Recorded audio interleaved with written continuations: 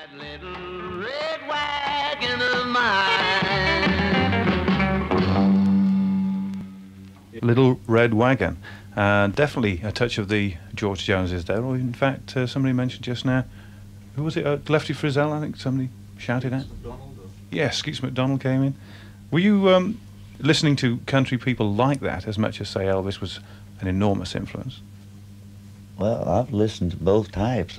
George was coming on strong then, you know, and I didn't know which way to go. And so I went with rock and roll, and old George told me, he said, "Nah, you better stay with country." He said, "I'm gonna stay with it till he comes back, and I'm gonna be #1," and which he was over in the States, you know. You were pretty friendly with George. Yeah, yeah, me and George Jones and Tommy Sands and people like that, Sonny Burns, all local boys at that time, you know. But whereas you fell into rockabilly quite smoothly, I think perhaps George Jones had to be nudged a little bit. Am I right? Yeah, he didn't like it at all. But he made some fine records for the same label as you. Yeah, he made 2 or 3 rock and roll that did pretty good. I get rockabilly, you know. But he didn't like it at all. He loved the country, you know, which he is country.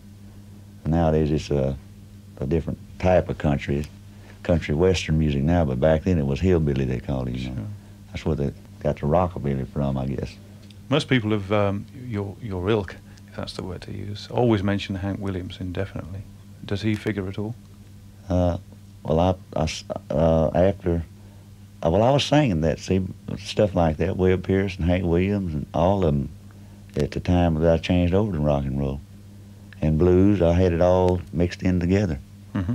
And when I cut those records, I just went over and I wanted to change to that rock because I done heard it and it fascinated me. And when I met Elvis and saw him and all that, I just wanted to do it. And it's just something that everybody wanted to do it then. You hit it off okay with Elvis? Did you get on well? Not really.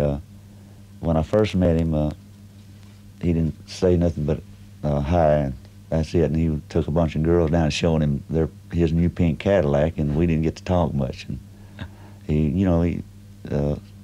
he was that way though in those days. I guess a kid that gets that big so fast that that it's something.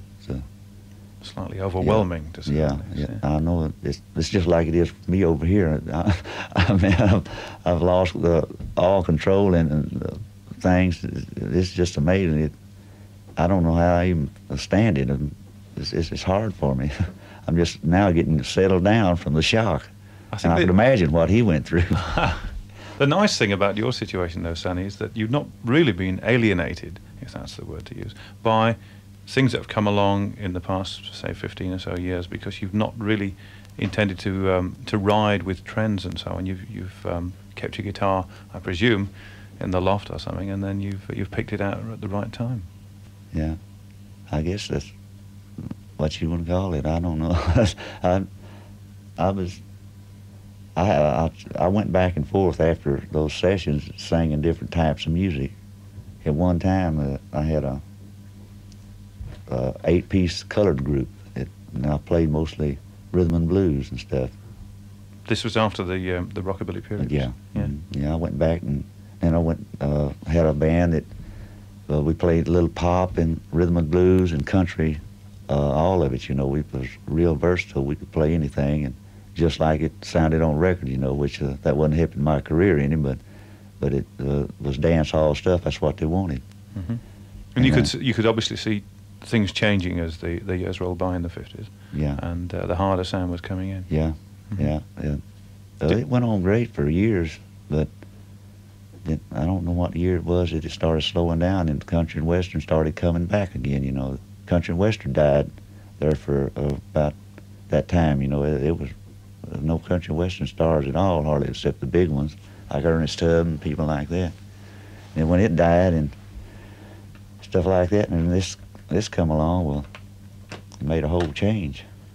Did you ever feel at that time your future lay in country? I mean, could you have not gone over and said, right, I'm going to leave the rock and roll and rockabilly behind and smooth myself out and go with the trends? But I think I would probably have done better if I'd tried country. Uh-huh. I probably would have, because I had really a smooth. I could sing ballads better, and then I couldn't rock and roll at the time, you know. And then I just jumped on that rock and roll just out of the clear blue, and then I started rocking. Let's play one of those rocking tracks now. This is called Hey Mama. Well, look at my baby now, ain't she sweet? Doompa doompa doompa doompa. Hey Mama. Sonny, who was in charge of all these sessions? Who would actually oversee them? Who would produce them? Jack Starnes, the manager for Lefty Vazelle back then.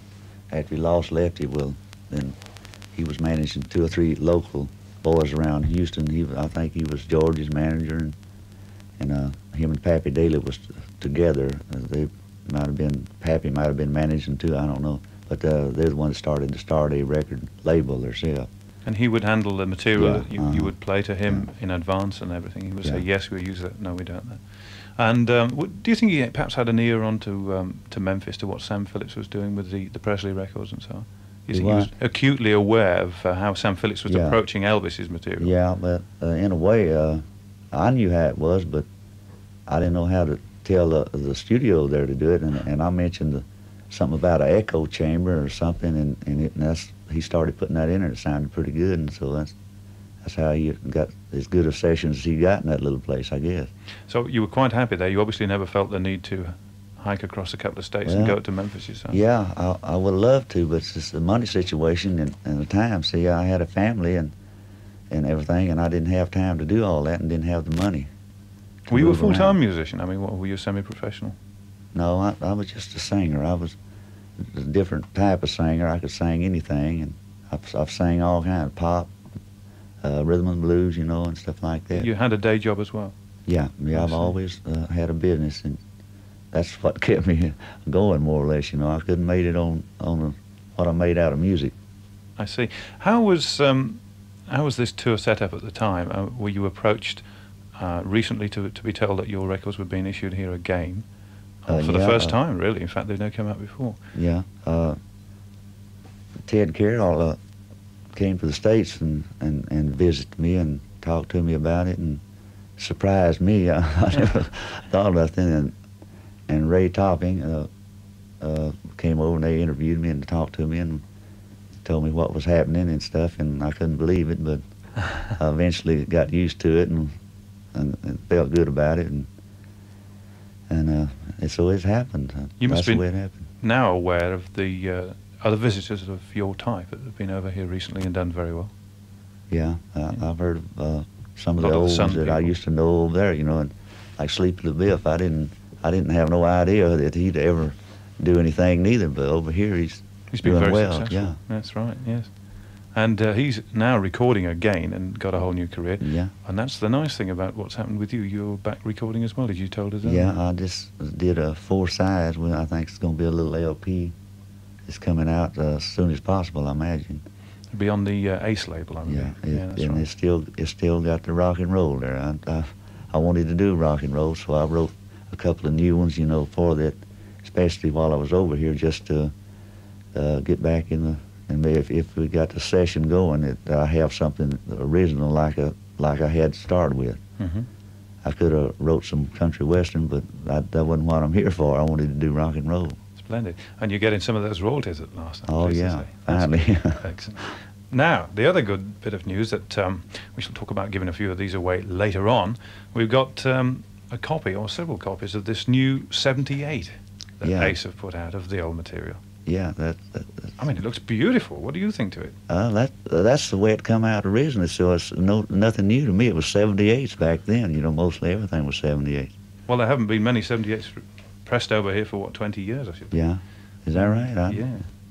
And it's, This is my first time. Remember? he says handling it with care, but it won't break because it's made on proper vinyl, not shellac as they Yeah. were in the 50s. Anyway, we'll give a few away later, but let's play one of the tracks. The B-side, in fact, is called I Can't Lose. I Can't Lose. I Can't Lose. Hey, I can't lose with the stuff I use more.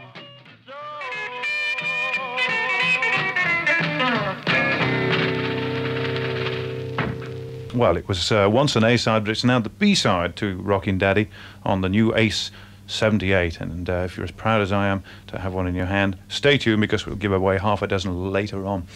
You're off to where tonight? France, I believe. France, yeah. My first time there, too. Well, they love you. I believe it's Lille, is it? Yeah. Yes, the rocking counselor. Well, would you like to come back and do some more shows? Oh, yes, I love it. I would love to come back as soon as possible.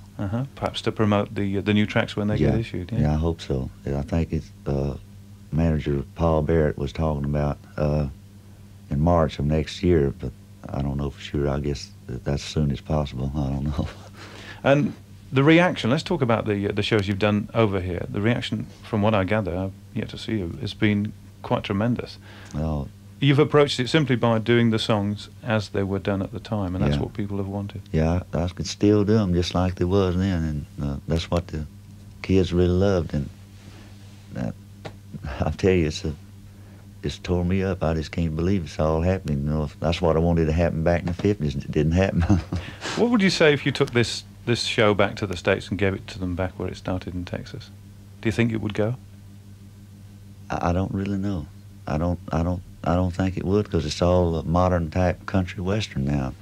It's rockabilly. Just I don't know. I wish it would. Might be an interesting experiment. Yeah, I'm going back and I'm gonna try it. I'm gonna try to do something to make them get back in the rockabilly beat. You know. Some of those old clubs must be still there, I'm sure. Yeah, they're still there, but it's all country western. Everything. Yeah, and they've got new ones too. It's all big stuff. Sonny, you shall have to lead the brigade back there, I'm sure. Yeah, I hope so. Thank you very much for coming. And before we say goodbye, let's just play one more track from the Starday period, probably the best thing you ever cut. And I believe you wrote this especially connected with Elvis, Pink and Black. That's right, yeah. All right, about the Cadillacs and the shoes and everything. I even had the pink and black shoes, and I had the pink Cadillac and everything, because he had one, and I had to get me one. And I thought that would help at the time, you know. And this is what it sounded like on record. Thank you very much indeed, Sonny Fisher.